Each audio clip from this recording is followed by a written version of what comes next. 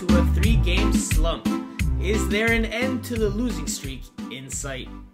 Hello and hola to everyone y todos. Welcome back to the #1 weekly and bilingual Inter-Miami focused podcast that provides you with all the latest news, analysis, opinions, inside information, general punditry, and much more via a team of seasoned reporters. My name is Franco Panizo, and I am one of the weekly co-hosts of this South Florida-based show, which is called Miami Total Futbol Radio, where the beautiful game collides with passion and analysis, and that voice you just heard at the end there saying our beloved radio is none other than the returning Jose Armando, a.k.a. Island Jose, a.k.a. if some people still refer to him as Cinco, well, there you go, also known as Cinco. Jose, it's been a few weeks since you've been on, so I'm starting with you. We're not even going to get into anything else. Starting with you, how are you doing? Where have you been? Welcome back. Well, very excited to be back. It's been a while. I did my Inter-Miami homework. I have all my information ready for the pod. I've been working Nations League. You know, it's been exciting in the last few days, and then some other stuff working around, baseball. The Marlins season is getting back on track, and of course, the Miami Open. So a lot of things going on in South Florida, but I'm happy to be here. I'm happy to talk Inter-Miami. I know things are not going the way when I left you guys. You know, everything was smooth. The team was near first place, and I leave the pod, and here we are. So it's on you guys, really. Well, you said it's been, good for you, especially, with Nations League and all the work you've had. But if you're a Honduran, I don't know if you can say that, because it didn't go too well for Honduras recently. Sorry, I have to be honest on this podcast. We are in the Gold Cup. Oh, congratulations! I don't even want to bring Peru because. Congratulations for making it to the Gold Cup. That's such a hard task. Something Honduras has never strived to do before in its history. Anyway. No. For Peru, I think it went well. The boxing match in the lobby, right? Yeah, that was fine. There we go. Here we go. All right. Getting better and better around the Peruvian national team. All right. You two. Let's go to Andreita, a.k.a. Ajicita, more formally known as Andrea Yanez. Andrea, how are you doing today? I'm good. I'm glad to be back. I'm glad to be here discussing everything that happened with Inter-Miami. Maybe Jose is the good luck charm for the team, because maybe now that he's back, the team can get a win this week. And if that is the case, then Franco and I are the salt. Or maybe Miguel, who was on the podcast last week, is the salt because he also returned from a trip and went to the stadium and the team lost again. So I was bothering him. He was the bad luck for the team, but ready to talk about everything that we saw, everything that we heard, and every interesting thing that we have to say about Inter Miami. And when she says the salt, that's because in Spanish we say la sal or el salado, which means just like the unlucky one or the bad luck. So the bad luck charm. So that's what she refers to when she's talking about herself or myself or Miguel. By the way, very quickly, before we get to the football fun, Jose, I heard a secret about you, that you're a big, or used to be a big house music fan, and you used to go to Ultra every year, which I went for the first time in 14 years this past Friday. It didn't go on Saturday or Sunday, but... The first time. No, first time in 14 years. It's been a while. I had gone when I was younger, but I just hadn't gone in a long time. But I heard you were a big house music fan. Is this true? Can you confirm these reports? Yeah, I can confirm. I'm still a big fan. I mean, that's my favorite type of music. Although I'm an open-minded person when it comes to music. I can listen everything. So, but I do like a lot. I really enjoyed my time at Ultra, but I got older, then I have responsibilities other than to pay for the ticket, right? Which is, by the way, really expensive. But it's true. And I still have. I think it must be even better now than what it was like 10 years ago when I went for the last time. So I'm sure you had a good time. I did have a good time. I had a great time. I wish I could have gone the whole weekend, but duty called. Had an Inter Miami game to go watch on Saturday, and well, we'll dive into all of what happened in that game, which ended in a frustrating and disappointing home loss, a rare home loss for the South Florida side. So we'll dive into that. We'll dive into the individual performances in there, including Nicola Stefanelli up top, DeAndre Yedlin at right back, and a bunch of other different topics regarding the game. We will also talk about whether the team has become a little bit too attack-minded. We'll talk about Phil Neville's post-game comments, and, well, we'll get to them in a moment where, he wasn't too pleased with, I guess, the post-game remarks from Chicago Fire head coach Ezra Hendrickson. And, of course, we'll preview this upcoming weekend's game against FC Cincinnati on the road, as well as do the Q&A session and the final thoughts at the very end. So we've got a lot to talk about. Let's get to it. All right, let's dive right into it. Inter Miami returned home after a 2-game road swing that ended with 2 straight defeats. So they get back to DRV PNK Stadium on Saturday night, this past Saturday night, and they fall 3-2 to the Chicago Fire. It was the Chicago Fire's first win of the 2023 regular season. Now, Chris Mueller and Carlos Terán scored in the 30th and 38th minutes for the Fire. Inter Miami responded. They got a lifeline right before halftime through left back Franco Negri, who scores his first goal for the South Florida side. Then Nicola Stefanelli gets on the end of a cross from Franco Negri. Stefanelli scores his first goal in MLS and for Inter Miami in the 76th. But in second half stoppage time, in the 92nd, Kai Kamara proves to be the hero for the Fire, the villain for Inter Miami. He scores, and that's all she wrote in this one. A late victory for the Fire, a late loss for Inter Miami. This was the starting lineup Inter Miami went with, noting that Joseph Martinez and Robert Taylor were away due to international duty. So it was a 4-2-3-1. Drake Callender in goal, DeAndre Yedlin at right back, Sergei Christoph at the right center back spot, Christopher McVeigh at the left center back, and Franco Negri, again, out on the left flank. The first line of the midfield, Jean Mota and Victor Ulloa. Second line of the midfield, Corentin Jean, Bryce Duke at the 10, and Rodolfo Pizarro on that left side. Up top, as number 9, Nicolas Stefanelli. All right. A lot to dissect about this one. A lot. So, let's just start with the overall impressions. We will start with the returning Jose. What did you think of the game overall? We will dive into the late goal. We will dive into the overall performance in more detail, but just your quick overall biggest takeaways from this game. I thought it was just disappointing. I think that's the first thing that I would say. It was just a disappointing performance because you would expect this team, after dropping 2 games on the road, to come home and get back to what we saw in the first 2 games, right? I still think it's early for this team, but it was just disappointing. They just couldn't prove to be the better team that night against the Chicago Fire team that they were missing important players due to the international window, which, yes, Inter Miami, they were missing some players as well, but I thought they still had enough, to prove that they are a better team than the Chicago Fire. Maybe they are, but they just didn't have a good night. They weren't the better team on the night. That's for certain. Andrea, your quick thoughts on the game. You were there next to me in the press box, so we watched the game together. What are your thoughts now that you've had a couple of days to dissect and marinate on what happened on Saturday night?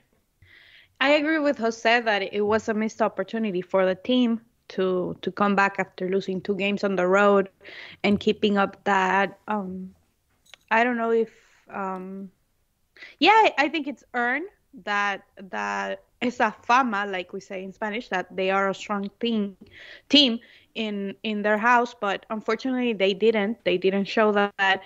I think, in my personal opinion, Phil did a mistake because even though he was missing his striker, he tried to play with the same tactical formation, and I don't think that helped the team. And when he realized the game changed, he did some good adjustments But after that, they were not consistent. They were not consistent enough to bring the game, and Chicago Fire to bring the game at least a tie, and Chicago Fire took advantage of that. Listen, for me, Chicago's Fire coach won this game because of his tactics, and he read the game correctly. He brought in Kei Kamara, and that is why he got the 3 points at the end. So I will go off of something you just said, Andrea, that for my biggest, takeaway. And I guess it's a little remix of yours and Jose's. And that's that Inter Miami was not the better team in this game. I could hear the argument that both teams were pretty even. I could hear that. But Inter Miami at home against a winless team, you would expect a better performance and better performance levels. Now, I agree with you, Andrea, that I think Phil Neville was outcoached in that first half. I do think that, because Inter Miami wasted the first half.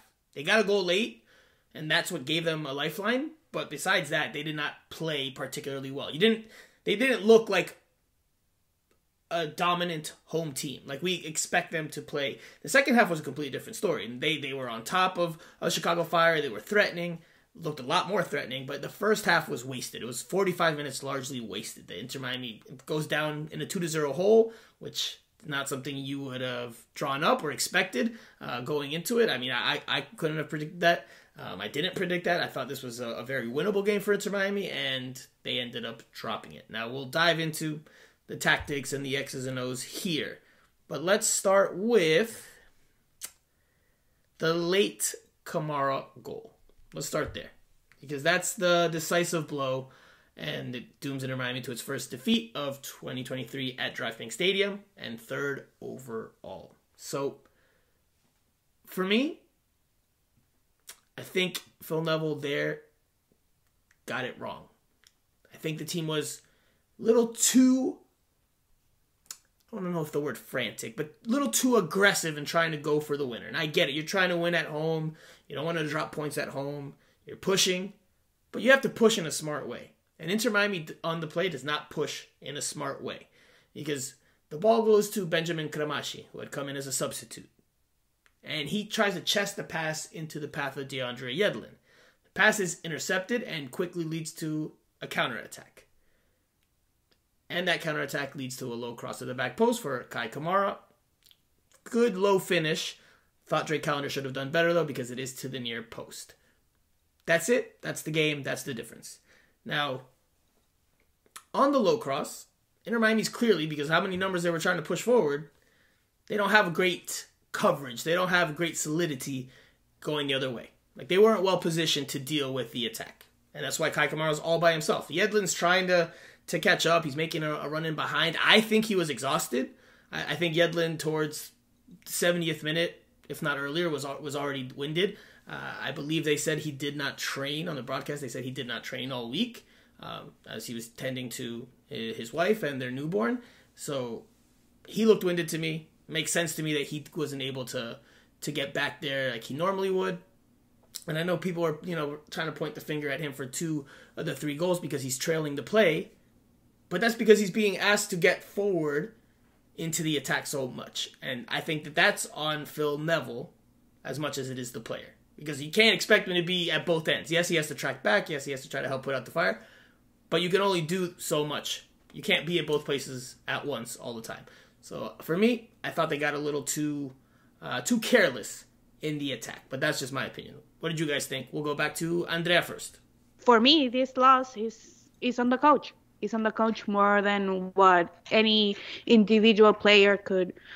We could say here Yedlin is at fault. We could say here that the second goal for me is worse than any mistake Yedlin did, because how a central defender, Teran is a central defender, could get between 2 of your defenders and win the ball, get a shot, then get the rebound and score a goal. It's unacceptable.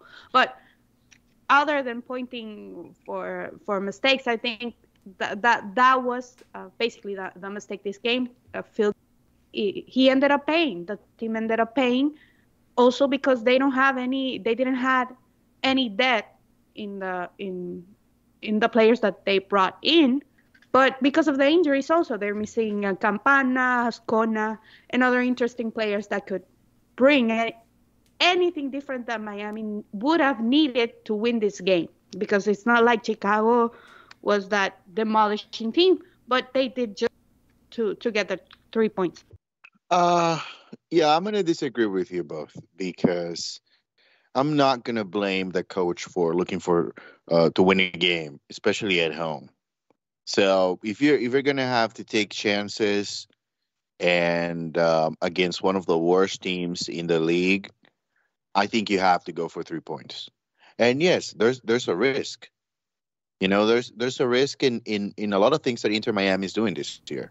Like, you know, we can talk about the young players that are coming in the second half.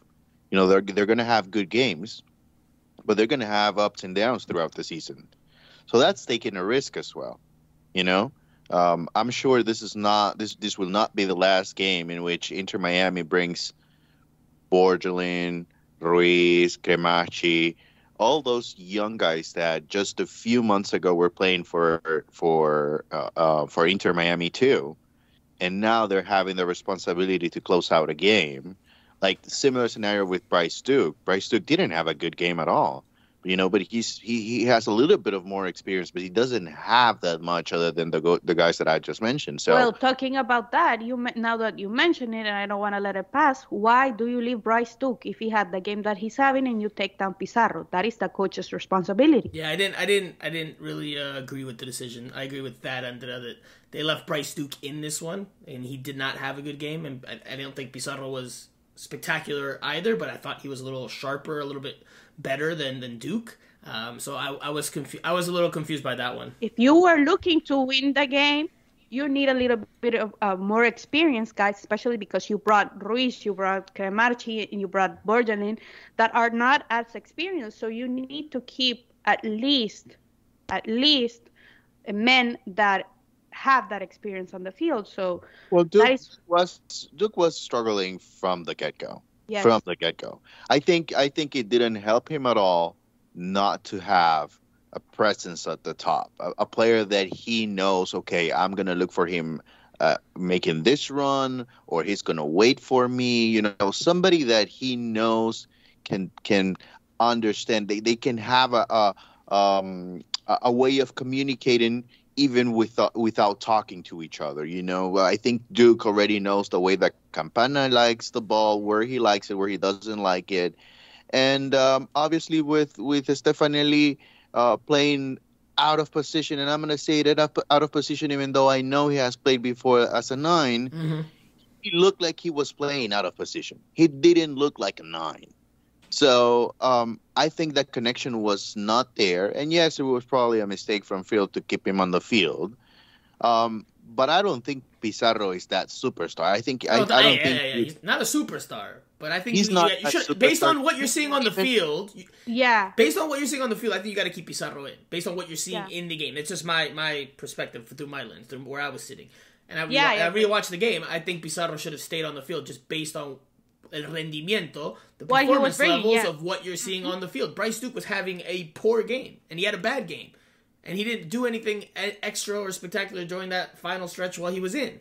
And they put him at the 10, then they moved him back to the first line of the midfield to try to help with the build-out, and he just didn't make an impact. Didn't have a good game. And I don't know. I mean, I can understand the reasons why Phil Neville kept him in, but I don't agree with those reasons. But anyway, that's the team didn't lose this game because, you know, Bryce Duke was in instead of Pizarro. Like, going back to the goal, I think, and I've said this before earlier in the season, before the season even started, actually, I think Phil Neville has gone completely the opposite way of what he was a year ago. When he was very defensive-minded and we were being critical of the team for being so defensive-minded, I think now he's gone to el otro extremo, to the other extreme. Now I think he's become too attack-minded, and that is leaving the defense exposed. Like, we'll talk about the personnel. We'll talk about Stefanelli as a 9 in a moment. But you have to do it against the Chicago Fire at home. Jose. You don't have to do it against the Chicago Fire at home. Do you remember what Phil Neville said last year, Jose? Do you remember what Phil Neville said at one point last season? I think it was early on. Actually, I think it was before the season began. It was after his first season in charge, and going towards the second season. He said at some point, I don't know if it was, postseason after 2021 or early preseason 2022. But at some point there, he said, we didn't tie enough games in 2021. That's what he said. He's like, and, if we can't win games, then we have to not lose games. At least get something out of the game. So I get it. And you're at home. You're against the Chicago Fire who haven't won a game yet.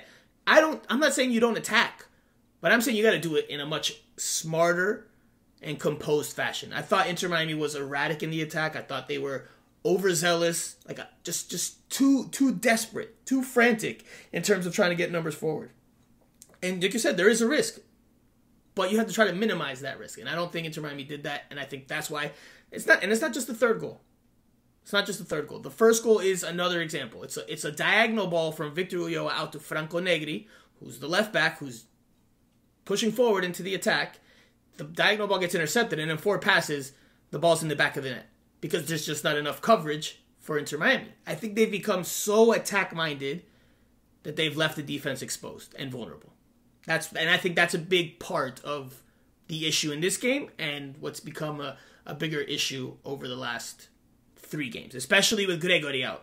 Yes, that is what I was going to say. It's going to keep being an issue because they have no replacement for Gregory. They have no replacement right now in the team. Yes, Victor Ulloa can play. Yes, Bryce Zuk can play there. They both bring different. Victor brings more defensive stability, doesn't bring much of an attack. Bryce brings a little bit more of an attack, not much as a good defending. But you cannot get Gregory back with either of those 2 players, either not David Ruiz also, because he's too young to take on that responsibility. So you don't have. Inter Miami needs to have a plan, especially for a player like Gregory. I don't think that they can afford to wait until June to get someone. So I think that is something that I am sure the technical directors are thinking, and also Chris Henderson is thinking in this moment. Well, let's not forget that Phil is on a 1-year deal, and this is a different season for him, and it should be. Is he actually though? Just like it is for Pizarro, right? I mean, he needs to perform. He needs to win games. So he needs to take risks, because if not, he's going to be out of a job. I don't know if the plan is already to take him out because, to be honest, some of the things, and this is just a thought, that, we can, keep just plugging in the next few weeks and see how things shape up in terms of, okay, is the team going to get somebody to replace Gregory, or they're just going to, wait it out and see how it goes with whatever they have available right now. That would be telling. How much can you rely on the young guys consistently on bringing them over in the second half? That's another thing that, okay, is this a year to give an opportunity to the young guys, or is this a year to win the league like they like to say every year?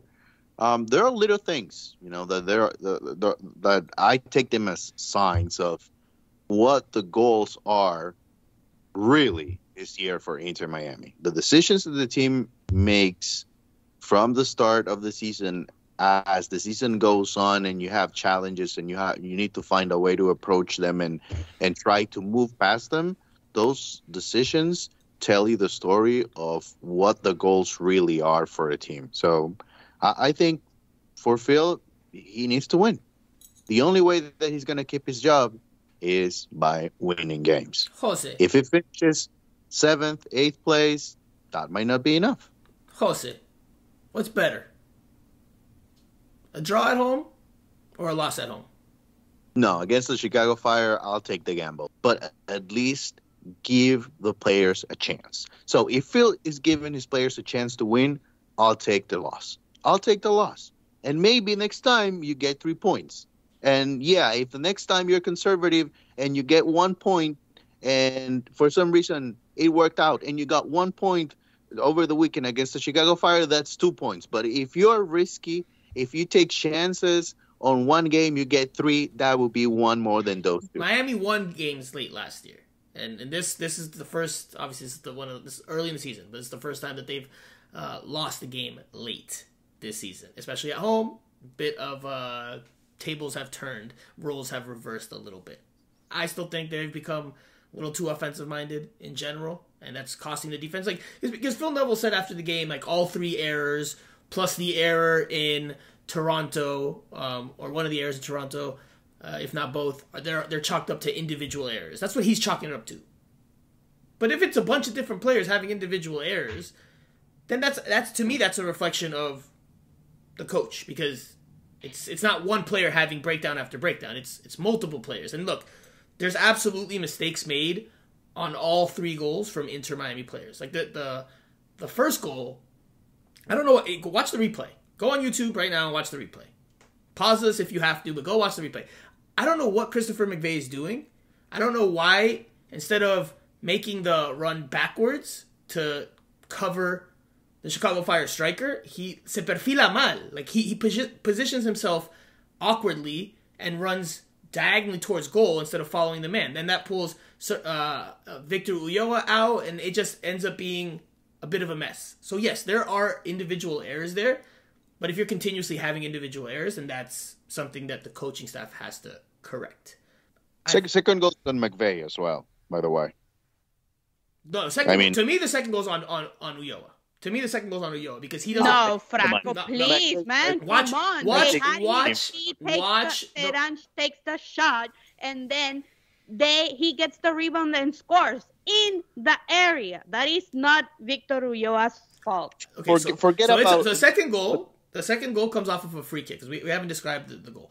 The second goal comes off a free kick that comes from Chicago Fire's left wing and Miami's right wing, and it goes to the far post.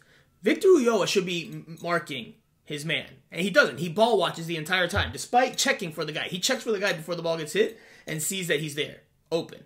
And instead of closing the space and getting tight on him, he ball watches, then tries to backtrack to win the header, misses the header attempt, and then that's where the dominoes start to fall. Can Christopher McVey do a better job? Absolutely. Absolutely. But the initial domino that falls is Victor Ulloa. I mean, the guy takes the shot right in front of him. Yeah. Right in front of him. Right in front of him. You're a center back. Defender, yes. You're a center back. The one thing that you have to do is block shots, and the guy is taking the shot in front of you. He shot block 2 times. That's your job. That's on McVay. Forget about what happened before. No. You can't forget about the build-up. No, yes, you cannot forget about the first. He shot 2 times. One breakdown leads to another. That's 2 times. One breakdown leads to another. He won the ball 2 times. You can't just erase the first mistakes that lead to the eventual mistakes. No, man, no. It's like saying if the keeper, it's because someone loses the ball and the keeper should have gotten the ball. Instead, a goal was scored. It's the keeper's fault, even though someone lost the ball. I mean, depends on what context you're talking about. Is it an Alex Bono against Inter Miami type of blunder from the goalkeeper, or is it like it depends? Like, yeah, I need more context than that. Well, that's different. That's completely different. It's the same. As a central defender, you cannot let the central defender from the other team take 2 shots. He took 2 shots. The position from the other player. Just whoever gets the ball in front of you, just block the shot. Block the shot. Do whatever you have to do. I mean, there's not a lot of room. There's not a lot of places you can be. So if the ball is in front of you, the shot taker is in front of you, just go for it. That's the one place you have to be, in front of the ball. To me, it's pretty simple. McVay did not have a good game. McVay did not have a good game. But yeah, the first mistake, if you're analyzing it, comes from Ulloa. Absolutely. Now, but think about this. Think about this for a second. We're early in the pod, and we already mentioned 2 players not having a good game. We said McVay not having a good game, Duke not having a good game, and then don't forget that Stefanelli was playing as a 9. Well, we're going to get there. I just want to point this out just so that people understand that it just by those 3 facts, I mean, it would be really, really hard for Inter Miami to have a good night, because you have one bad center back having a bad game, one key midfielder like Bryce Duke having a bad game, and you were basically playing without a 9. So find a way to succeed If you know Inter Miami, if that's happening within one game, you're in trouble. So, I mean, I think your point that you're making here, and it's in Spanish, you hear the saying a lot. Los jugadores tienen que jugar de 6 puntos para arriba, right? Like, you need as many of the starting players to get, on a... Of course, it's all subjective, but a subjective 1 through 10 player rating. You need them to play 6 points and up. And Inter Miami definitely did not get that from enough players in this one. Performance levels were low, or lower than they've been. But we'll get to Stefanelli in a second. Because I just want to go into the overall game in general. Because listening to Stefanelli talk after the game, man, I could literally talk to him and listen to him talk about football for hours. Porque tiene una riqueza cuando habla de fútbol. He has such a richness when he talks about the game and the way he analyzes it. And he said that the first half, Inter Miami settled for long balls way too often. And at one point, Phil Neville was very frustrated. I saw one long ball. I can't remember who hit it to Stefanelli. But Stefanelli, who's a diminutive attacker, not blessed with a whole lot of height, clearly was struggling to win those aerial balls and those 50-50s. And Chicago kept winning those balls and then attacking Inter Miami. Now, why did Inter Miami constantly go long? I agree with Stefanelli's analysis in that the Fire pressed Inter Miami, and Inter Miami couldn't find that initial pass out from the back. Not consistently enough. So they couldn't break the line, so they had to settle for long balls under pressure, and that played into the Fire's hands because their two center backs, much larger than Stefanelli, constantly won them, and that's when Chicago started their possession, or their spells of possession. So, again, we will get to Stefanelli playing as the 9, but I want to dive into post-game. So, we're going to listen to a couple of quotes. First, from the Chicago Fire head coach, Ezra Hendrickson, when I asked him, because, listen, I don't believe... I do, but it depends on the situation. But I don't necessarily believe in coincidences all that much when it comes to professional sports. So I asked Ezra Hendrickson after the game this. 2 of your goals come from low crosses into the back post. Was that just a byproduct of what the game offered, or was there something you guys studied and analyzed? Something we worked on. We noticed that once the ball got on the wing in their final third, when they're in the box, they get a little narrow, and they always leave the back post. We saw a couple times when Toronto and I think it was Philly played back post crosses.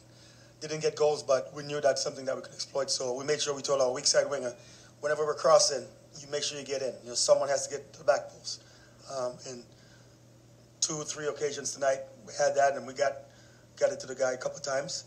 So that's something that we notice as far as their back foot, how narrow they get once they're in their box defended.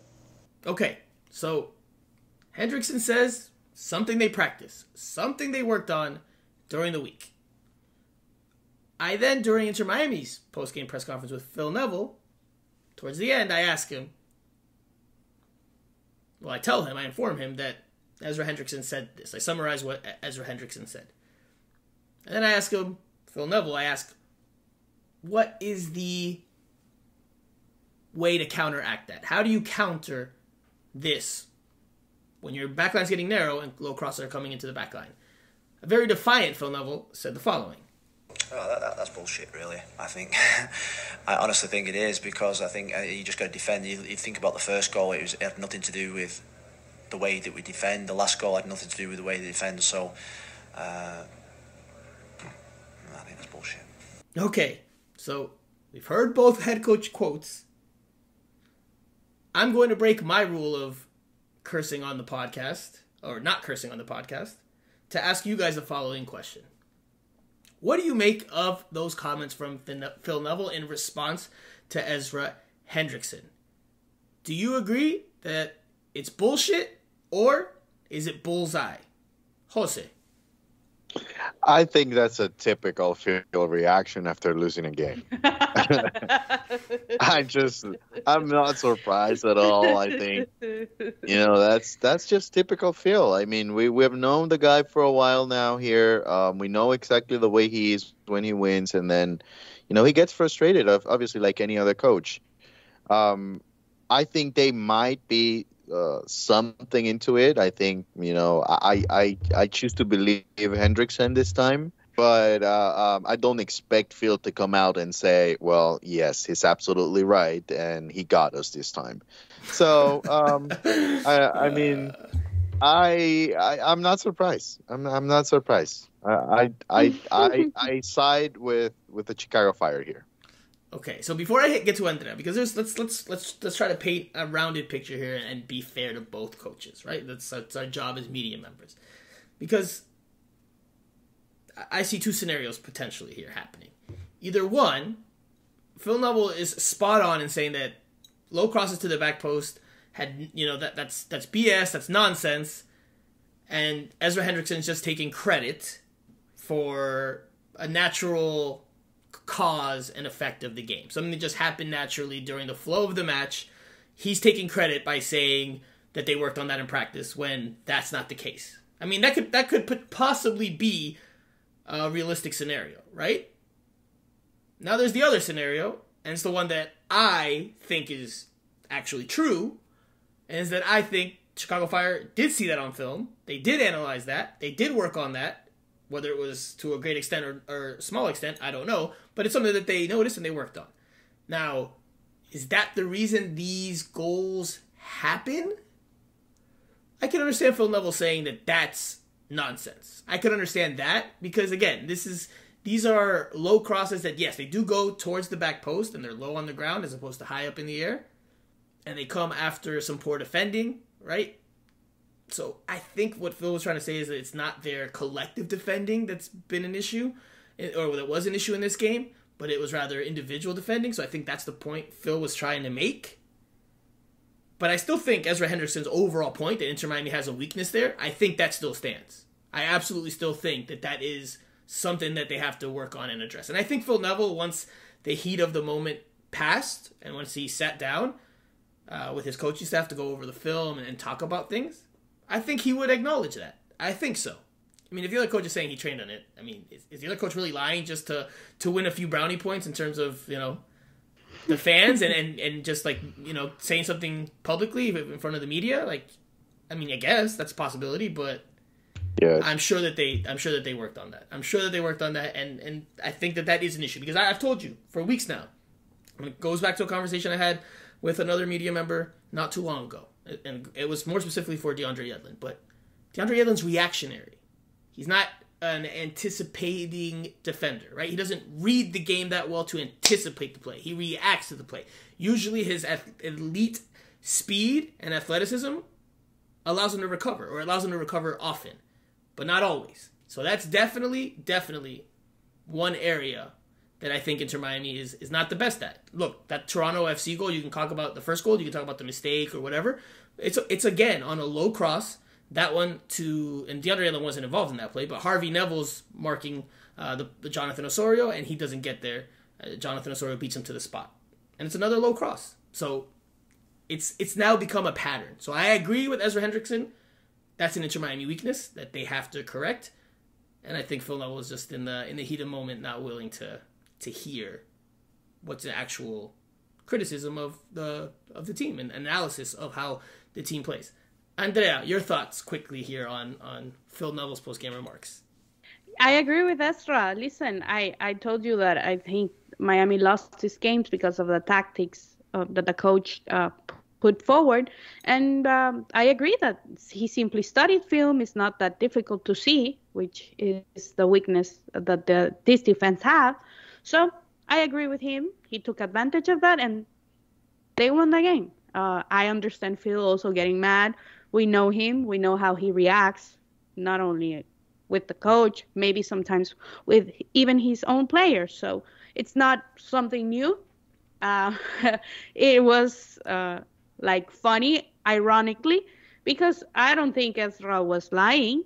I think that he deservedly studied his rival and then got 2 goals in that manner, and they won the 3 points. So, and it makes sense because Yedlin and Franco Negri are tasked with moving so far into the attack, especially Negri, so tasked with moving into the attack that they can't track back always and cover the back post. And that's a weakness, and that is something that the other teams can expose if they're sharp enough, good enough, and have enough quality in the final third.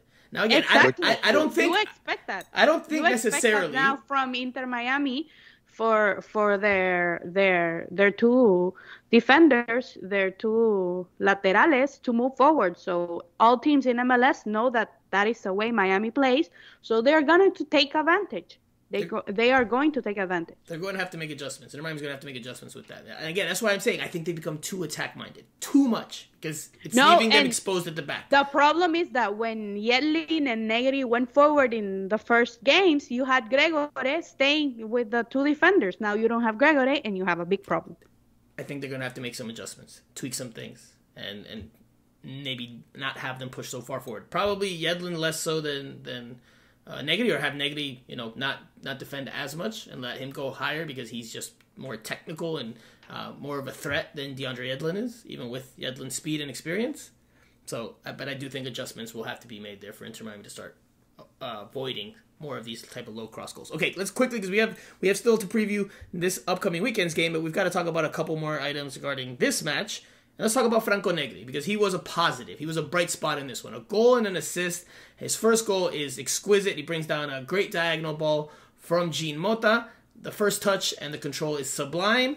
And then he outside foots it to the back post from the left side of the penalty area.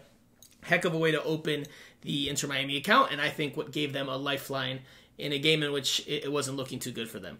And then that helped Inter Miami in the second half be the protagonistas, be the team that was on top, that was pushing the game forward, that was dictating the tempo, and they got their equalizer with Stefanelli.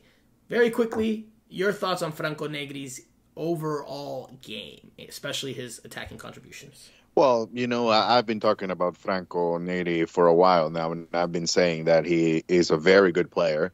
And I think, obviously now he gets the attention because of the goal, which is quite a beauty of a goal.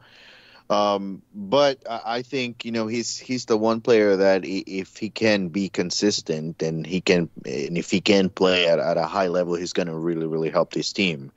I think if you get 2 or 3 more players in your starting 11 that can actually, take Negri's example and just do the little things right, then it doesn't matter what was the last name in the back of the jersey.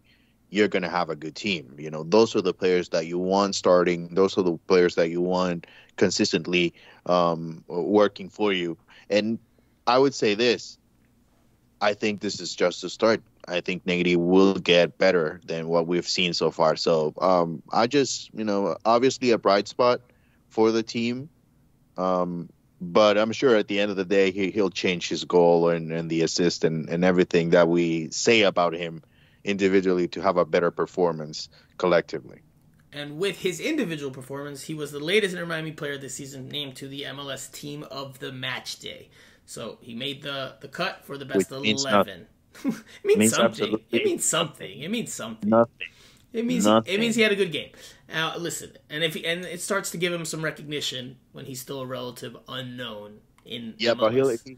But he will not get the Team of the Week when he plays good defense. It's only because he scored. So forget it. It means absolutely nothing. True. Fair enough. If the goalkeepers could score, the goalkeeper that scored would get him Team of the Week. So forget it. That's fair point. Fair point. The MLS way. I understand your point. Look, I'll say this about him. I did not think he had the best game defensively, but in the attack, again, showing his technical qualities, showing the threat he can be to the Inter Miami attack. Now, towards the 65th minute, I agree with you, Jose, there's more to come from him, but towards the 65th minute, he was already exhausted. Done. I think he pushed on for another 10-15 minutes, but he was exhausted. You can see it on one clip where he's got his hands on his knees after a play goes away from the left side and back towards the middle and then towards the right. You can see it on the broadcast. He gets his hands on his knees. There's also the play where he sets up a low cross in from the left, and when Stefanelli can't pull the trigger fast enough, this is in the second half, Franco Negri just kind of crumbles to the ground, falls to his knees and then face first into the ground. Just which to me showed, one, both frustration and 2, exhaustion. I think he is being pushed to the absolute limit physically in terms of what he's used to and capable of in terms of his ability to project forward and get back, right? He's got to play two ways, and I think le está costando a little bit. Like it's not the easiest thing for him to do. I think, with time and with more repetition and more games, I think his fitness levels will probably improve and he'll be able to do more of it. But right now, they're asking a whole lot out of Franco Negri. But good performance in the attack, not so great on the defensive side, but overall, he's one of the players that I think he gets above a 6 if I was doing a player rating.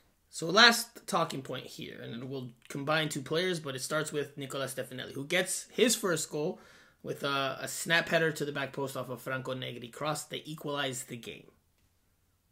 But he started this game as a 9. That goal came with him playing as the 10. Did Inter Miami, did Phil Neville make a mistake? And yes, his options were limited, but did he make a mistake by starting Stefanelli at the 9? Back to you, Andrea. I think he had to try it for this game because Leo is injured, Borgelin is still not 100%, and Joseph was on international duty, so he had to try it. Stefanelli scored a lot of goals in his time in Sweden, so it was worth a shot because of the possibilities that he had. It didn't work out. I don't think, not because Stefanelli is not talented, but because of the formation, the players that were available, it didn't work out. I think he played a little bit better when he changed to playing on the sides, him on one side and Lassiter on the other side in the second half. I don't think him playing as a 9 was a mistake. I see it more like the whole tactical unit for him being the 9 was a mistake because it clearly didn't work out. He changed it during the first half, then he changed it for the second half. But I couldn't say it was a mistake given the options, the limited options that he had. He was one of the two that could have gone with that position. The other one was Coco. But I think Lassiter could have gotten a look. I think Lassiter's not a 9, but he could have gotten a look. Yeah, but you had Stefanelli for me. I like some of the movements he had up there, and the ability he had to stretch and test the back line with runs in behind that we haven't really seen from Joseph Martinez so far.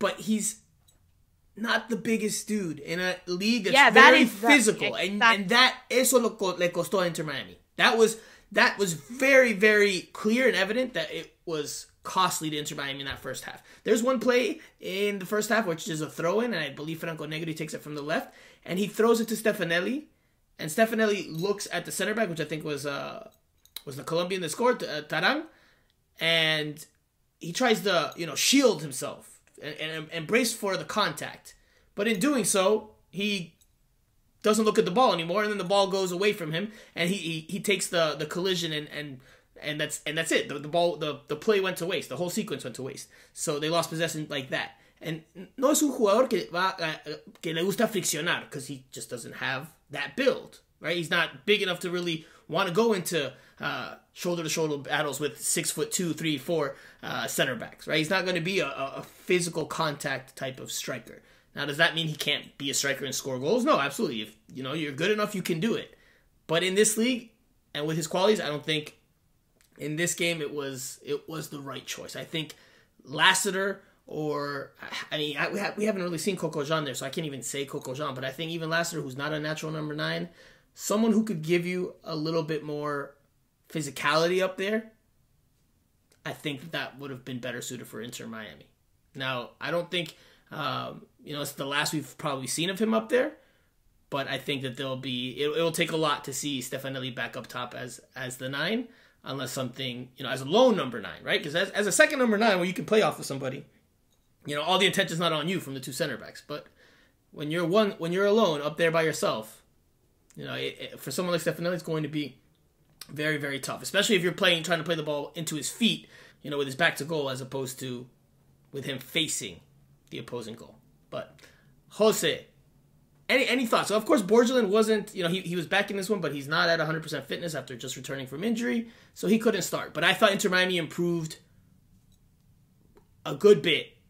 I would almost say miles better once they had a bruiser up there that could challenge the Fire center backs, and they dropped Stefanelli to the 10. I agree with Andrea, though, that I thought Stefanelli was very, very interesting once he was playing on the wing. I think that could be the long-term solution for him. Yeah, I would say it was a mistake to give Stefanelli an opportunity as a nine, just because you have Ari Lassiter waiting for an opportunity. If you tell Ari Lassiter, you have a chance this weekend. You think he won't be ready? I think he'll be ready to compete. I think he'll be ready for those 90 minutes. And the other reason why I would go with Ari Lassiter as a nine is because the midfield worked previously with Coco and Stefanelli. So why change that? Why change that? Because Joseph Martinez hasn't scored a goal, and yet you won 2 games. So, I mean, just give Ari Lester an opportunity. Maybe he's having a good day, or you just have to trust him that he's waiting for an opportunity, and the mental side of the game sometimes should play a factor as well. So I thought it was a mistake. I understand the reasoning behind it, but in the end, I thought it was a mistake because to me, Stefanelli just didn't look comfortable there. Right, and that's where I go back to the point that they that first half, just in general, was not good enough for Inter Miami. And I think Phil Neville was outcoached just because of some of the lineup decisions he made and some of the tactics overall. Yeah, it's that Phil, when he marries to a formation, he tries it until he loses 5 in a row. I don't think he has a lot of choices when it comes to the formation right now, because the diamond is pretty much out of the picture because he doesn't have 2 strikers. Well, that might change this weekend. That might change this weekend because Leonardo Campana is expected to potentially be in uniform, and Joseph Martinez is back from international duty scoring a goal. So let's go towards this weekend's game for Inter Miami. On Saturday night, they travel to take on FC Cincinnati in another road match. And this one will be a decent challenge because FC Cincinnati is currently in second place in the Eastern Conference with 3 wins, 2 draws, 0 losses. They've scored 7 goals, given up 4. It's going to be a tough test for Inter Miami. It's going to be a tough challenge. Yes, Campana might be back in uniform. Joseph Martinez should have some confidence after scoring on international duty. Robert Taylor is also back. Team is a little healthier. And Brandon Buck will have a party. Well, let's start. Let's start there then. Let's start there. Jose, what is the key to the game for Inter Miami in this one? What do they have to do well to get something, right? A win would be great because it helps make up for the home loss and the points that they've just dropped. But even a draw, I think you take a draw if you can get a draw. Right. A draw is a win. So what do they have to do well? Is it defend Brandon Vasquez? Yeah, they have to play defense. They just have to play defense. They have to get back to the old Phil, the Phil that played with 5 in the back, although he never admitted it to playing with 5 in the back. Yeah, I think that's the way to do it. There are games in which, you really have to go for it. Like, last weekend against Chicago, yeah, you have to go for it. And then there are some other games where you have to realize, okay, we're on the road. We usually struggle on the road against the worst teams in the league. It doesn't really matter. Once we're out of Fort Lauderdale, it's trouble. So you have to recognize that. And, I think, the quote that you talked about early on in the pod, about at least getting a draw, it was Phil referring to the idea that, when you go on the road, sometimes just not losing the game is good news. And I think that applies to this game. Cincinnati is doing really well to start, and, it's MLS, and I think it can happen. It's up and down. But I think right now, because of how Inter Miami is right now in terms of, injuries and we just haven't been able to see the full potential of the team. I think you go on the road, you get a point, and then you come home and move on. I think it's going to be a very difficult game for them. And FC Cincinnati's coming off of a 1-0, so a clean sheet victory on the road against Nashville SC, which is not the easiest place to go in and get some points. But like you said, it is MLS, so things happen.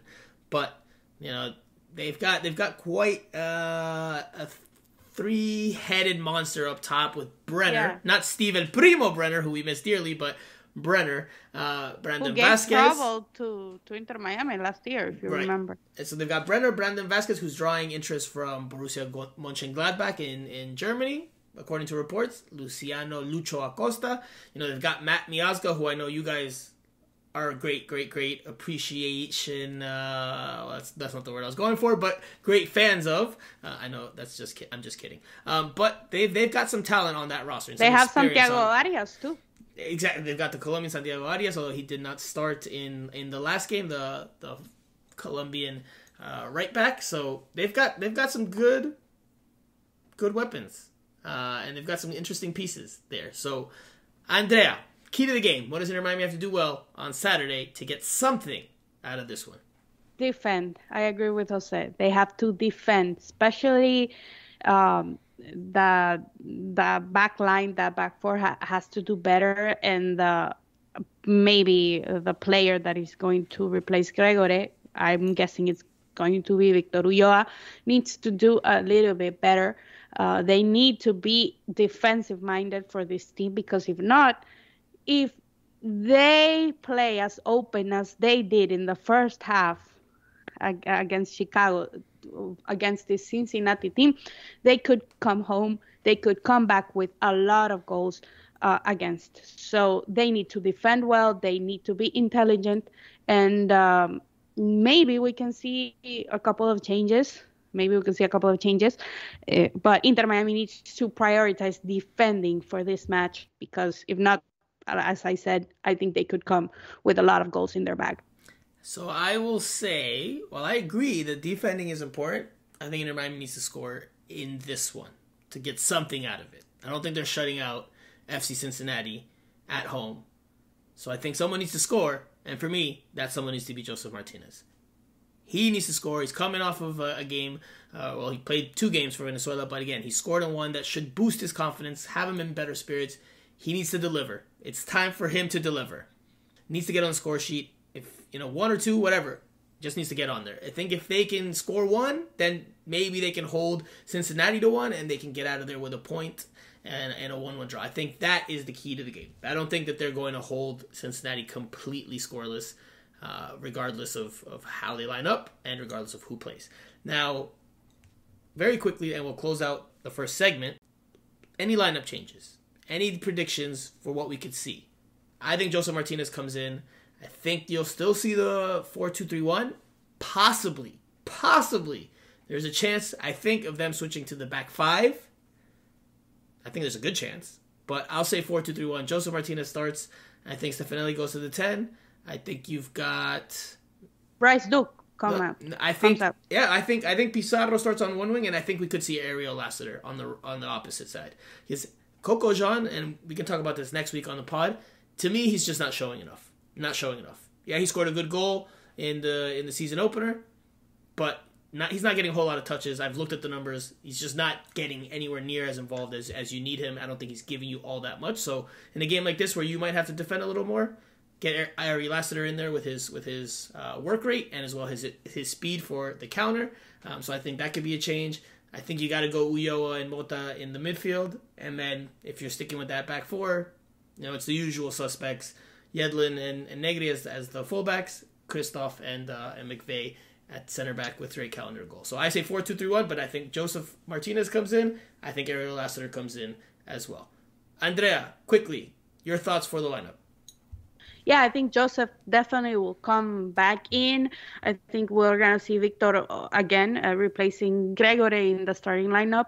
And I don't think Ariel is going to come to start this game. I think he's going to stick it with Corentin Jean and Pizarro on the other side, and then Stefanelli as a 10. The player that is going to come out is going to be Bryce Duke, and he's going to be replaced by Josef Martinez. Then I don't think he changes it. I would like for him to change it, like you said, with Ariel Lassiter. That is a possibility that he has. Maybe we could see Borgelin starting through Josef Martinez in this game. I don't think so, but they need to defend, so I don't think he's going to change anything. And I don't think we are going to see the back 5 again, because that would be very, very, very risky to do it against a team that is having a good run like Cincinnati is having. Jose, quickly, and we'll end the first segment. I would say he's going to go with 5 in the back. Ooh, okay. Wow. I think he'll change things. I think he'll recognize that, there's... He'll recognize the BS? Yeah. That, he needs to do something different, that, he needs to get a hold of his team once again, because really think about this. And this is something that we were talking with Andrea after the match on Saturday. Inter Miami talked about a good start, right? Phil talked about a good start. Winning 2 out of the first 5 when you lost the other 3, is that a good start, really? How about going 2 out of the first 6? Would that be a good start? Would that be good enough? So, to play it safe, if you get a draw against Cincinnati, it's a good result. We start forgetting about the last 2 matches, especially the last one at home, the last 3 matches, especially the one against the Fire. I think he's going to play it safe. Who comes in? Who's the third center back? Well, center backs, he has options. But I'm asking you who comes in, right? Because you're switching. I think Sailor will be... Agreed. I mean, Sailor, a better option than Mavica. And then, you give opportunities to Negri and Yedlin to be a little bit more aggressive through the wings. So, I think it could work out if you're looking for a counter-attack type of game, right? You're not going to have possession, but you're hoping for 1 or 2 chances, and maybe you score on one of them, and you come out of there with a draw. So you think he would play with a double 5, like we would say in Spanish, un doble 5? Well, in English, would be saying, because it gets confusing because the way in the United States they say the 6 instead of the 5. The 5 is in Espanol. I know it depends on how you were raised, with the game. So you're talking about 2 defensive midfield. That's what I was gonna ask Jose. So it's 5 at the back, and then are you saying 3-2? Or are you saying 2 in the midfield, 3 up top? How does Inter Miami go about it? It's got to be 3-2, right? Yeah. I think that's the way. Listen, it's going to be conservative. Okay, so give me that midfield 3. Who's the midfield 3 then in your formation that you're predicting? I think, obviously, Mota will be there. Right. I think he's playing at a very high level, so yes. Yeah, so there's no doubt about it. I think you bring Pizarro in, of course, because he's your DP. And I think you give an opportunity to Stefanelli. So that's your... But remember... That is wishful thinking, Jose. If he goes to defend, he's going to play... Yeah, you got to get Ulloa in there, man. Double 5, yes. No, definitely. no. I don't know if you need doble 5, but you definitely need 1 5. And Jose gave us no 5s. He's going to fit Pizarro. If he plays with back 5, he's going to seek Pizarro. I would bet $10 right now. 5 gave us no 5s in his back 5. My 5 would be Mota. My 5 would be Mota. See, you guys give a lot of credit to Mota, but I don't think there's the only difference between... Well, it's a big difference, by the way, between Mota and Gregory. It's 2 things, Mota is a little bit better with the ball. A little bit? Coming from the back. Yeah, he's better than Gregory.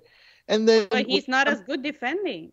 When it comes to the defensive effort, Gregory is a little bit more aggressive, but Mota can do that job if he has help. So, and who's going to help him? Stefanelli and Pizarro. Stefanelli and Pizarro help out. I don't see that.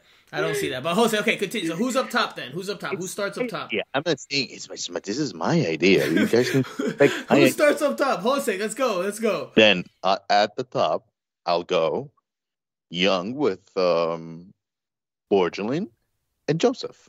Okay, all right. So I would, and I'm gonna tell you why. I would do it, because Borgelin will help you in set pieces. And if you have 1 chance of scoring against Cincinnati, it's on set pieces. And so you give an opportunity to Joseph to play alongside somebody else.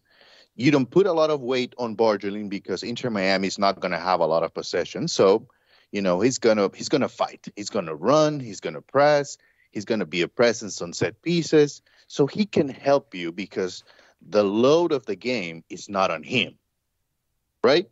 Because Joseph will be next to him. So the idea would be to have Pizarro and Stefanelli in the middle, but not to be overly aggressive and every time they have the ball looking to score, but to defend with the ball. To understand Mota needs help. First off, you need to play good D. Once you have the ball, don't give it away. Give your defenders a breather. Look for the wings, where Negri will be moving forward and Yedlin on the right side. I think that's a very conservative setup, and I think that's what Inter Miami needs. I think your lineup, your like I could see the 5-3-2. I could see that happening this weekend, like I said before. But I think your lineup and your idea falta coherencia. Like it's not a coherent game plan because you've got 5 defenders, but you have no defensive midfielder in the middle of the park. He's not a defensive midfielder. Jose, he's not his strengths aren't on the defensive side of the ball. His strengths are with the ball. The way he passes, the way he shoots. Not crazy. I think it will be not crazy because it will be a balanced team, but I consider it crazy because Phil will never do it. It's not a balanced team. It's not a balanced team. No, I think it could be a balanced team because with Pizarro and Stefanelli, you can keep the ball. No, I say, look, if they go 5-3-2, if we're borrowing Jose's formation here, because I already said 4-2-3-1, if we're borrowing Jose's formation, I think it's Ulloa, Pizarro, Mota in that midfield. Ulloa as the 6. Up top, I think you have Stefanelli and Joseph Martinez. Stefanelli, again, now he doesn't have to be the one winning the 50-50s and the aerial balls. He can kind of win the second balls as Joseph Martinez battles for him. And then you have 2 strikers that can combine on the ground quickly if they need to. I think that's how they go if they go 5-3-2. You've got a good defensive core, which is the whole point of going to the back 5. But you've also got some speed down the wings, with one on DeAndre Yedlin. Negri not the fastest, but technically he's good and can get forward. And then you've got some midfield talent that can get the ball forward, and you've got two attackers that can combine and help make the difference. I think that's what you see if they go 5-3-2. We'll see on Saturday night, and we'll see how Inter Miami does. All right, we've talked for a while. Let's take a break here on the first segment. We'll come back for a quick Q&A, final thoughts, and we'll do that after this.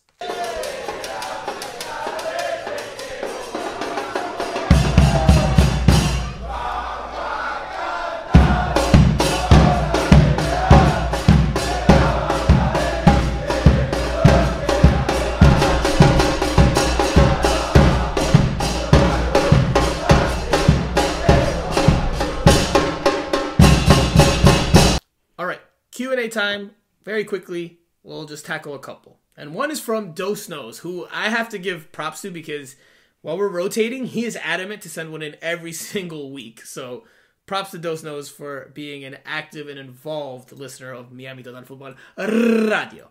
All right, Dos Knows says, doesn't look like Messi is coming anymore. If not, what other big name player will be available? Also, will Phil go away with this 4-2-3-1 formation after the 3 straight losses? So we just talked on the formation part. I guess we could talk about what other big name player, if you guys want to speculate a little bit, or unless you guys have heard something. I have not heard anything besides, the Messi murmurs. So I guess it's speculation time. What big name player could we see if it's not Messi this summer? Busquets. Well, there was talk about Busquets, which I don't know if, at this point it's a big time player. But the other name that I heard was Di Maria. So maybe. With another winger. If his contract is up.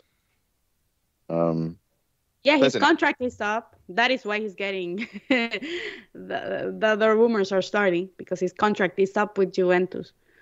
I don't think with the sanctions. I don't know. Well, they can bring one. Yeah, they can bring one, but they can bring only one. Remember. Yeah, but I mean they can.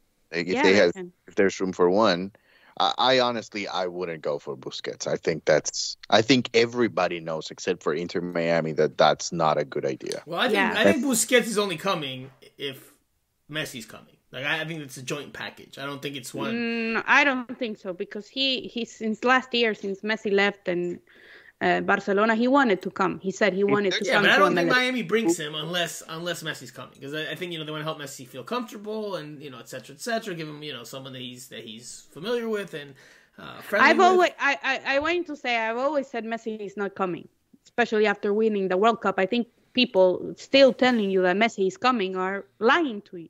Te están vendiendo humo. They're selling smoke. Yes.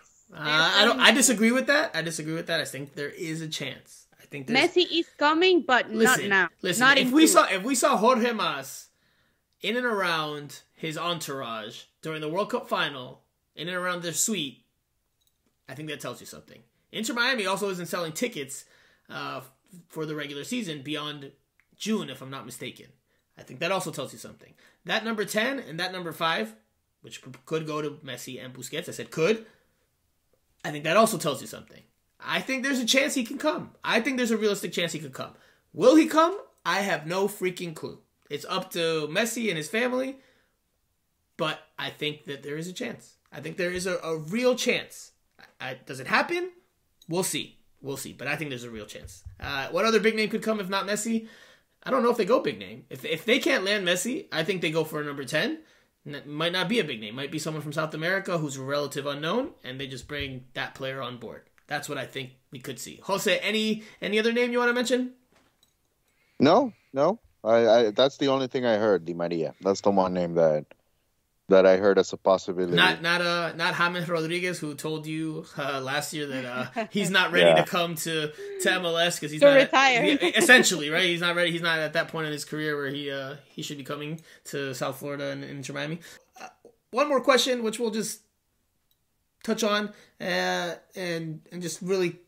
We've already dove into it quite a bit, but it comes from Roberto Rivadeneira, and he says, wasn't sure what Yedlin's role was, because goal 1 and 3 came from lack of defensive presence on his usual position, especially in the third goal, you see Kamara easily entering the area and scoring, and Yedlin rushing from midfield. Lack of defense on that position. So I've touched on that in good detail here. I think, 1, he was exhausted. 2, he's being asked to push forward, and of course that's going to leave spaces in behind. I think Inter Miami's lacking a little bit of balance in terms of when one pushes and when fullback pushes and the other one stays. And I think they've become a little bit too aggressive, a little too attack-minded, and they've lost their balance at the back. So we'll just leave it there. That will do it for the Q&A session. Our final thoughts. I already have a great feeling that I know what Jose is going to say. So we'll start with you, Jose, then Andrea, then myself. Go ahead. Yes, David Ruiz. That's my final thought.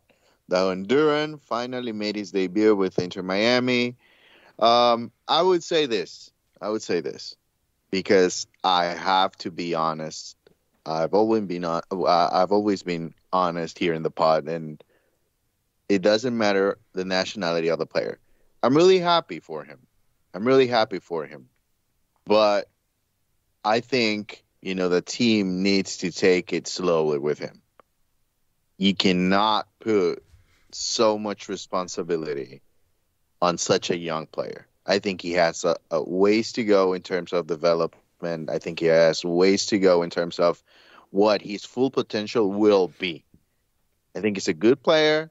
I'm very happy for him. And of course, he's Honduran and want him to play with the Honduran under-20s, which he was called up, by the way. And he asked for permission to the head coach so that he could play over the weekend.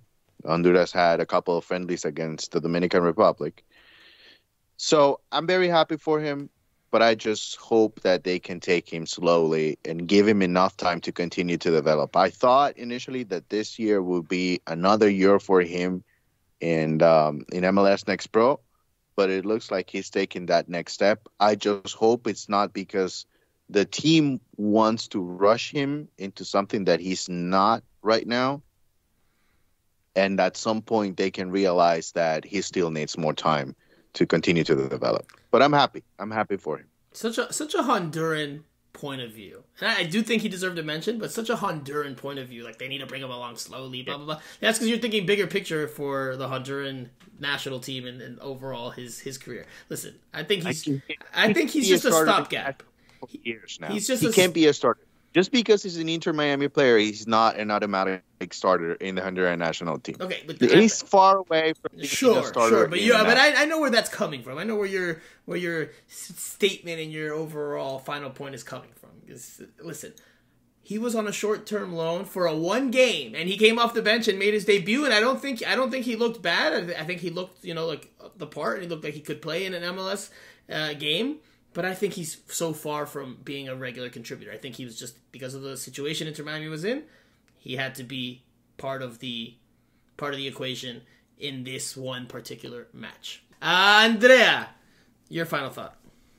Well, my final thought has something to do with the under-20s, because today it was announced by FIFA that it will not be played in Indonesia like it was scheduled to be played because of the turmoil and what happened with the stampedes and all the unfortunate killings and all of the things that are happening in Indonesian football. So FIFA announced today that it was not going to be played there, but rumors are saying that it could be played in Argentina, but Inter Miami is going to have a lot of representatives there. We have talked about David Ruiz, but then you have also Edison Ascona from the first team, who is the captain for the República Dominicana. You have also Israel Boatwright, who is in the Dominican Republic. And if the tournament is moved to Argentina, then Cremarchi, who had an opportunity and did not stay with the Argentina under 20 team, could also be an option for the new host of the tournament. So it could be interesting for Inter Miami, and it could be interesting and a good proof that their academy is bringing up these youngsters that can go and represent their countries and begin to represent their countries in an important tournament as the Under-20 World Cup is, because we've seen it. Messi won it. All the German guys that were world champions in 2014 won it before.